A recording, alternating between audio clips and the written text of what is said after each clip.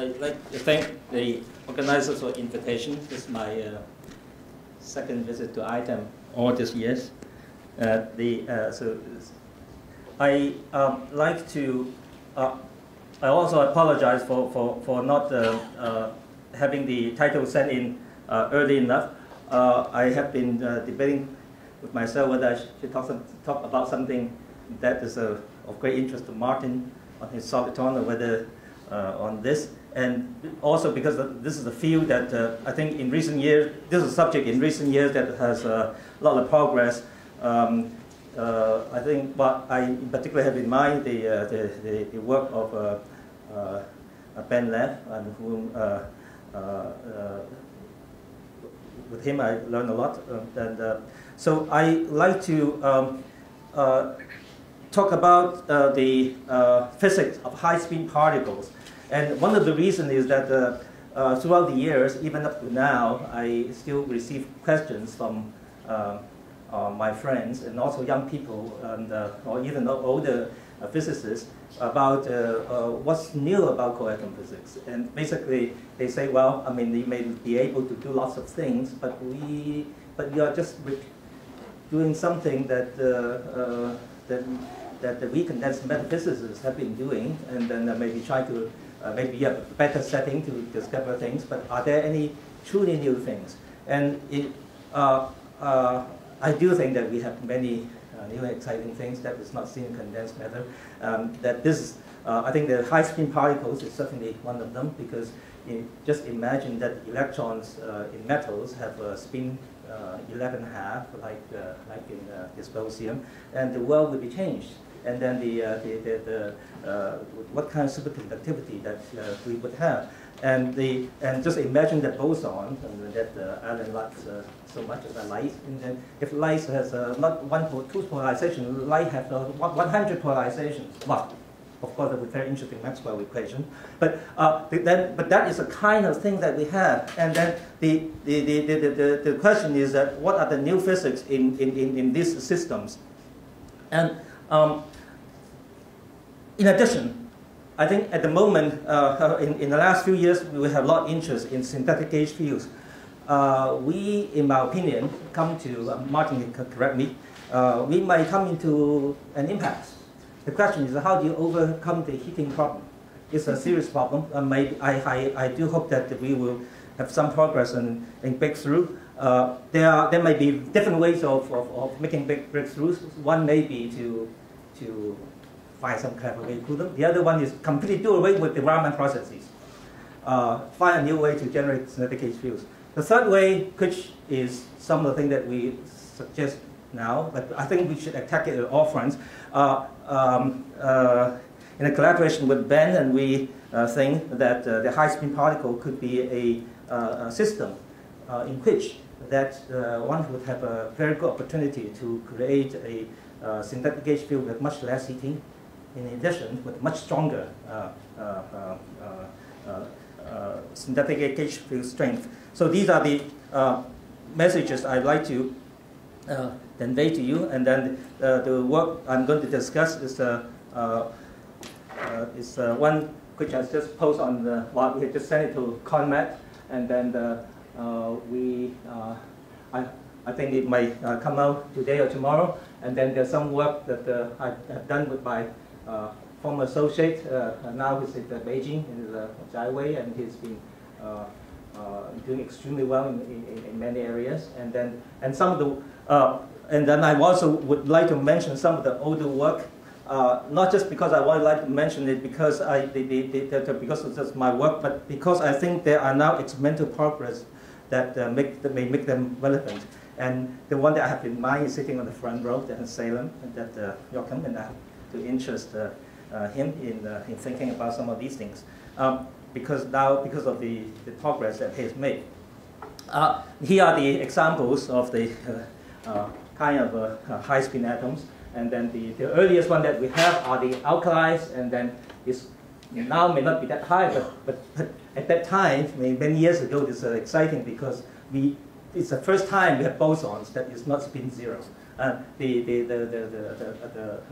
boson that we know and love so much in condensed matter are helium, and they have fantastic properties however, that is spin 0, and then these are spin 1 bosons, and then the potassium has a very large spin, and up to this point, after all these years, and I don't think there are yet experiments exploring the spin properties of potassium. Meanwhile, then there's a higher spin bosons, and but recently I think Ben has made a significant jump in putting this group of lanthanides in the dysprosium into quantum degeneracy, and these bosons have very large spins compared with what we had before, and then the fermions and also unbelievably have large spins. The question is then, what can we do with them, and then or what can they do for us? Now I would make the point that the question actually is pressed on us by sheer logic. In fact, that even without experimental motivations, then for theories, then there is a very strong logical drive to consider these problems, which is suppose I think it all summarized in a Hamiltonian of this form, which is in all the the first couple of pages in many body physics books, and we have this very well familiar Hamiltonian for bosons. Well, the many body physics books do not put in the gauge field, but suppose that it has some charge, and then so these are the bosons, and then you go on to the spin half fermions, and this is actually, even though it's written as a form of contact interaction, but this is actually a Hamiltonian used by many people who study electron physics. Now the question is that what happens if I generalize a spin, the degrees of internal degrees of freedom to very large degrees of freedom? So let's say from 1/2 to 21 divided by half. By 2, and then or the very large number or boson of large spins. In that case, so the gauge field would also have interesting structure. So what I'm going to do today is to talk about how some of the basic phenomena that we know of, that we're familiar with in the case of lower spins, how would they generalize to higher spins? And so I would like to talk about the post condensations, and then also the pairing, and then later on talk about gauge fields.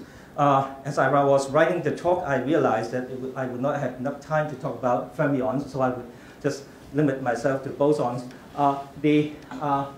Now, immediately we have a problem. The problem is the following: that it's a conceptual problem. Suppose that you have a boson very high spins. How high? It's as high as you want. So and also suppose system, for some reason, well, just suppose the world is really friendly and nice and perfect, that you have a very high spin degree symmetry. That means that you can that all the energy occupying all the different states are equivalent. Now the boson begin to wonder which state am I going to condense into. So that higher the spin, the tendency or of damaging the boson condensate is higher. And so naturally, one would have the question is that even though the power of the boson condensation is exceedingly strong, because boson always look for places where you can find the lowest energy condensed in there. Is it possible that you could have a non-condensed both systems. And that question is actually very, for those who are in condensed matter, would recognize that the question is actually very much close to the question of spin liquids. Spin liquids is a Bose system, in many ways a Bose system that refuse condense. So I would also like to address that question. Let me first talk about the large spin bosons. Now, suppose everything is so a continuation of the usual situations. So I have a Bose condensate in the scalar case, and maybe now if I have a spin 1 half, spin 3 particles, spin 6 particles. Now I would have then I have a condensate.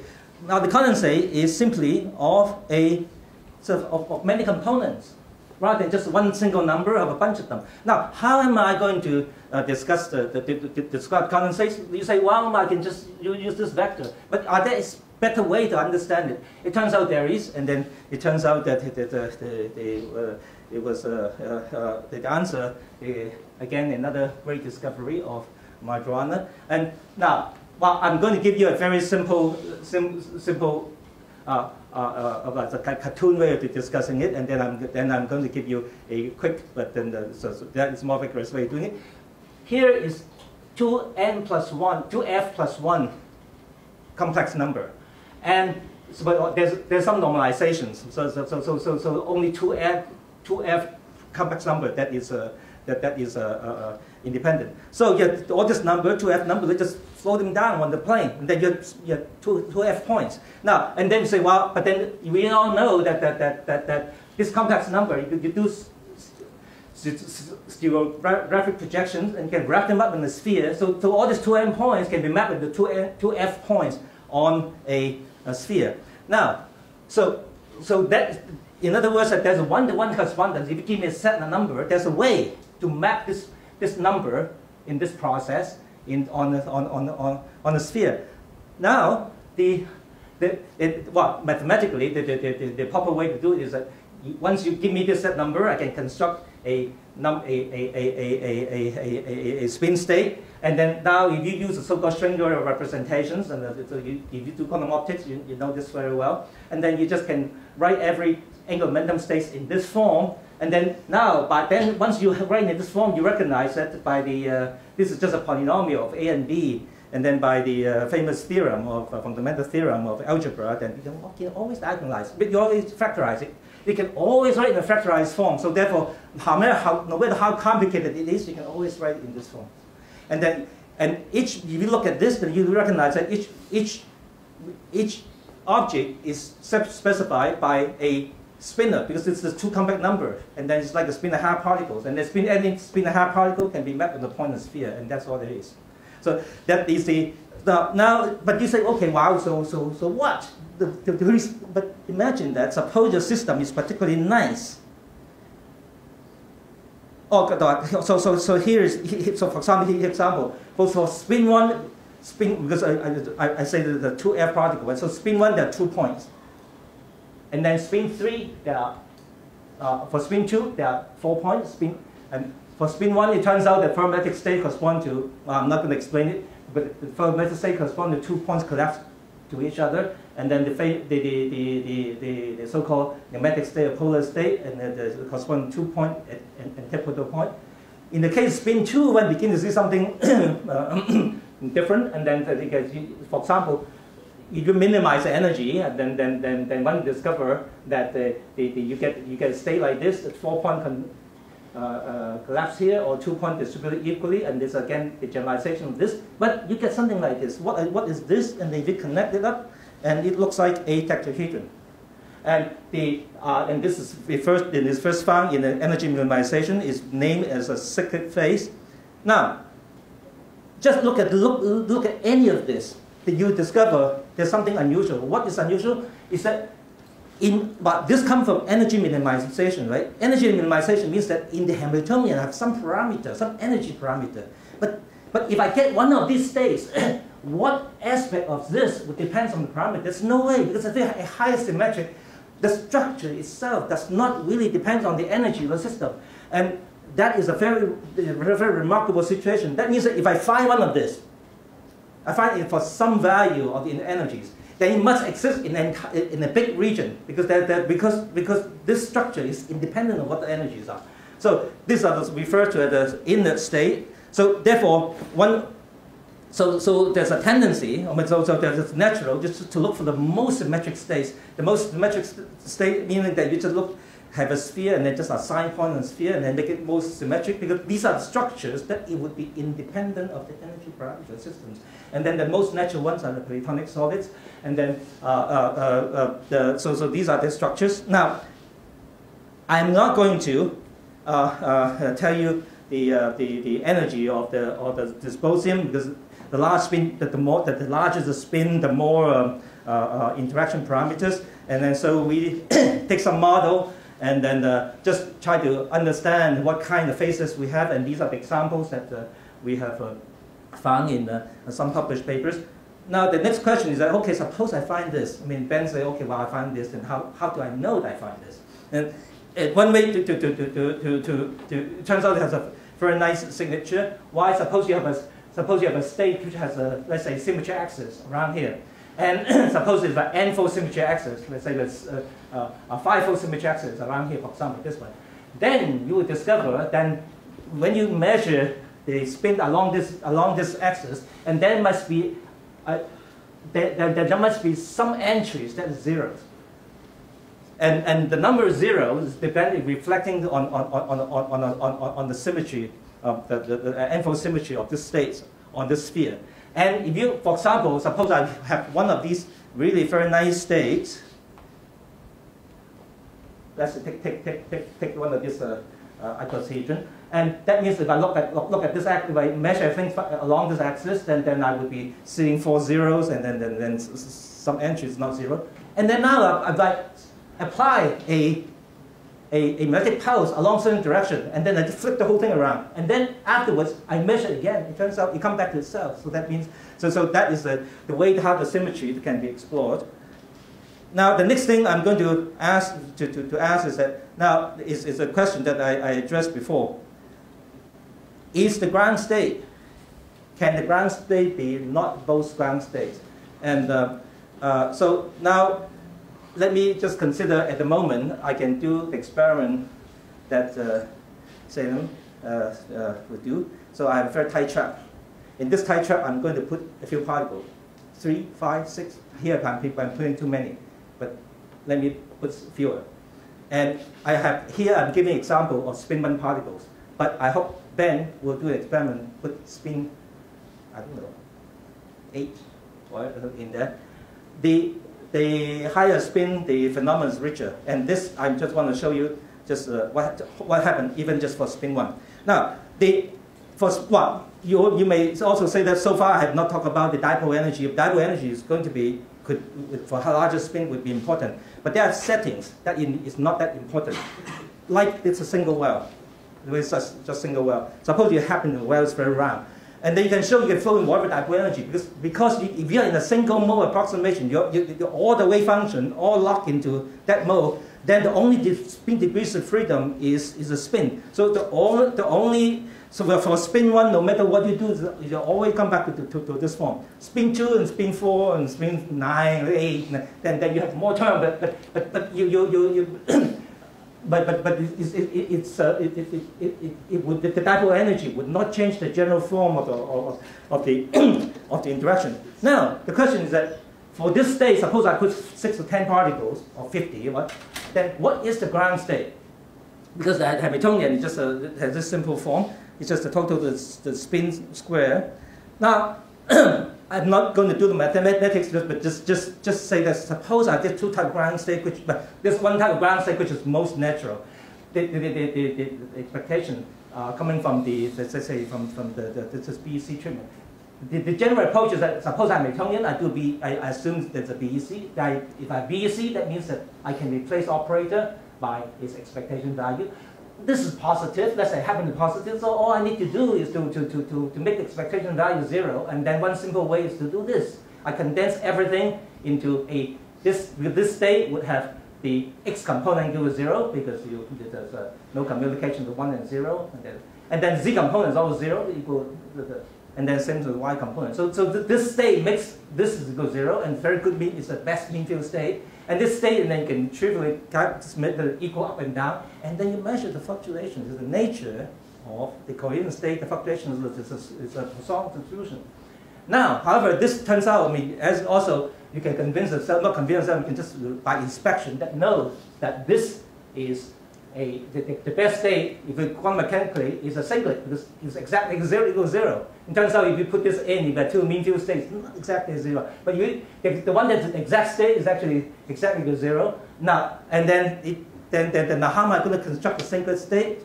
Turns out for this state, that singlet is unique. That means if I give you the answer, that's the answer. So the answer. So how do you construct singlet? Then you just put every two particle in the singlet, and then just keep producing singlets, and then that's the answer. That's so you can just have that many. So all the pairs, all this particle pair in a singlet, and this one has night and day difference. The number of particles is 1/3. The fluctuation is gigantic.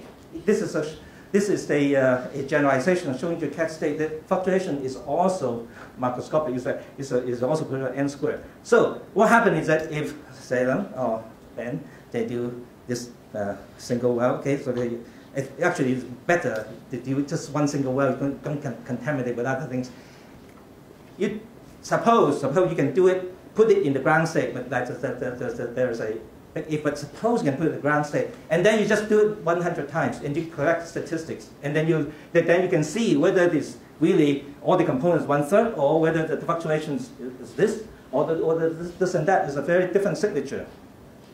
Now, however, Salem said, "No, I can't put everything in the ground states." He said, "No problem." Suppose it's easy to do. Okay. So suppose it's really hard to do in ground state, but no problem. Let's look at the dynamics. The dynamics is now the S squared. Just you can write down in detail. But this spin Hamiltonian has a particular term. That term, because it's spin 1, so it would have two particles in 0 and then go to 1 minus 1. Then if it's spin H, then you have gone to 1 minus 1 and go to 5 minus 5, 4 minus 4. But then once you have the 4 can get into 5, and then there are lots of stuff that will go on if you go to higher spins. And this is the simplest case. That now, what would happen then, and this I would consider, to just get Alan pay attention, that it's very related to the Einstein-Rogowski-Rosen experiments. Why? Because here, in that experiment, you have supposed to get two photons here, go to the other side. But imagine that you have a special kind of galaxy. On the other side of the galaxy, it will come back. Somehow the photon will come back also in phase. And then it will scatter again, come back again. This is what this is. This saying that suppose I have dumped all the particles in the 0 state, and then particle will go to 1 and minus 1, and then the more and more it go to 1 minus 1. But these are bosons. They have bosonic enhancement. And then because after you have two big reservoirs here, then they will have also strong tendency of coming back. So on and so forth. And now this turns out that when it becomes too big reservoir, the interaction is sufficient. Their tendency for it to go this way and go on both ways. So it's not just simple oscillation. The answer turns out to be something like this. Let me just take a little time to explain. So I wouldn't go through too many mathematics. This is the only page, and the answer turns out to be here. Now, if I dump everything into 0 to start with, and then see how it moves, how it evolves, and then because it go 1 minus 1, right? This is the number of particles in 1, 0, minus 1. So it's always at the particles on the 1 minus 1 that are the same. So I can specify the entire state by just looking at the particle at say at m equals to 1. And so the general spin state I can write in this form, and then now I'm going to find the wave function by evolving through the Hamiltonian. Turns out to be sufficiently simple. I'm not going to do the calculations, but just want to tell you that the answer turns out have some very nice properties, which is written by here. That this is a turns out you look at it carefully, it's actually self-similar properties. That means that suppose time is very large, so you can get something from a very short distance, but time very large, it means very short distance behavior. The short distance by x, I mean the short, but this x is the number of particles at m equals to 1. So suppose the number of particles in the m equals 1 state can go from 0 to n over 2. So the large number and small number that related by these relations. For example, the one example here is that, so just give you an example of how they cascade. So if you plot out this function, which you can measure experimentally, and then this is the picture generally. So there's a, when you look carefully, that there's a cell. If you take one piece over here, you can actually map it out onto various pieces, and by magnifying it. And so what one can do in experiment is that you just try to measure the number of particles at a certain time, and at different time you'll be getting different images, and then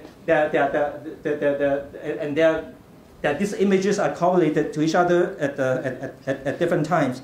Well, so I just want to give you a favor of what is possible, what will be happening if you have small clusters, and then that allow them to evolve. And if you have spin 9 or spin 8 particles, it would be fantastic. Now I'm going to go to the last topic. It's about the synthetic gauge field, and as I mentioned that there's in the conventional. In the current way, that there is a heating problem, and maybe one way to maybe describe the heating problem is that just to indicate there is a problem is that the first experiment of EN have shown you a vortex lattice about 8 or maybe 7 or 8 vortices. There are no more experiments that have seen larger vortices. Whereas in rotation, you can get 120 vortices in both gas and more. Martin, well, for Fermi gas, can get, I don't know how many, 80, whatever. Yeah. So, at the moment, the synthetic field, if I want to go to quantum Hall limit, has a long way, even to compare with the conventional method. So, the origin. But before we discuss how to overcome it, let's have some just brief cartoon picture of what the synthetic gauge field is all about. Just here illustrate that. Suppose you have a spatial varying magnetic field, then the spin are all aligned. Or say there are some spin locally you can find the spin aligned state. But suppose you flow away all the spin except the green arrows. And then you write down Hamiltonian and green arrows, and then then within this low energy Hamiltonians, and then because you are seeing as if that the spin is always aligned in that direction, then you see a gauge field. Another way to look at it is that suppose now you walk on the straight line and then say that it's just walk on this floor, and then you see no force, but then somehow someone, for some reason, they were able to twist the floor around. But you still insist that I have to walk on a straight line on the floor. The only way you can do it is to have a gauge field when you walk around, and then there's some force acting on you, and then to force you go along the original geodesic. That is the original gauge field. Now, but this again immediately has open another question.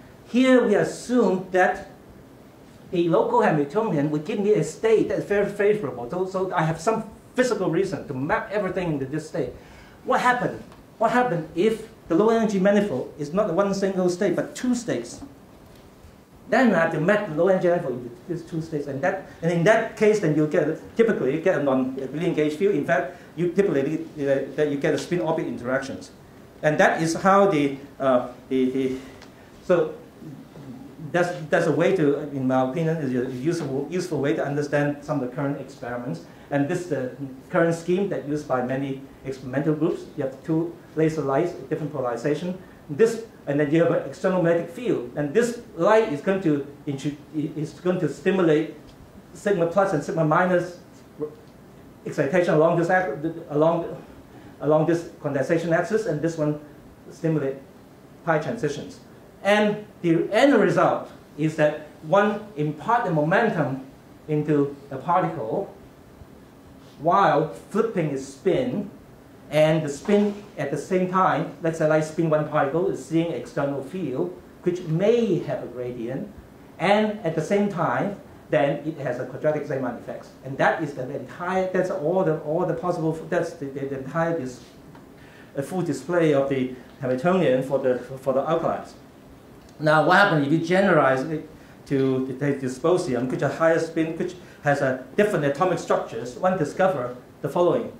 You have the same structure, except, well, dysprosium don't have quadratic Zeeman, so it's gone. But there's something new. There's something new is that there is a tensor contribution. This is not only only linear in F, but then it turns out there's something that's quadratic in the spin operator. And for those who, all of you who know quantum optics very well, and this comes from a tensor light shift. The other one is the linear light shift. And this light, but these shifts are also very important for heating. Let's look at the situation for alkalis. For alkalis, the heating rate, the order transition, the second order transition given by this G is a laser intensity, and then this delta is a detuning from this 2 lights environment process, and then the detuning from this level. And but now for the alkalis, turns out that there are 2 excited levels, and then so one actually have to add the 2 processes, and it just happened that these 2 processes have a opposite Kaplan coefficient, so that the Raman strength is given by delta squared, and this is the hyperfine turned out to be, say, in the case is smaller than the tuning. And if I look at the heating rate is given by the imaginary part of this object, which is also when delta is much larger than the width, then it's given by this. Now, the outcome for the alkali is that the heating rate and the strength of gauge field, they scale the same as delta squared. Now, for dysprosium, it turns out it's different. Because the fine structure, one of them is 3 more minutes. It's far away, so you only have one level to do with. So as a result, the heating is still delta squared, but the strength of gauge field is 1 over delta. Now here's a comparison between the 2 cases. The comparison is that, well, this is what we had before. You only need to look at this too. What it says is that if I compare the heating rate of dysprosium and alkalis, and then for the same kind of detuning, I can show that the dysprosium is 10 to the minus 3 better than the alkalis. And then if you want to achieve the same Raman strength, and then you also get a very large reduction. Unfortunately, my time is running out, so I would not be able to tell you the rest of the story. And I hope that I have conveyed to you some of the exciting physics, and I think this is an area that is truly unique to core atoms. Thank you very much.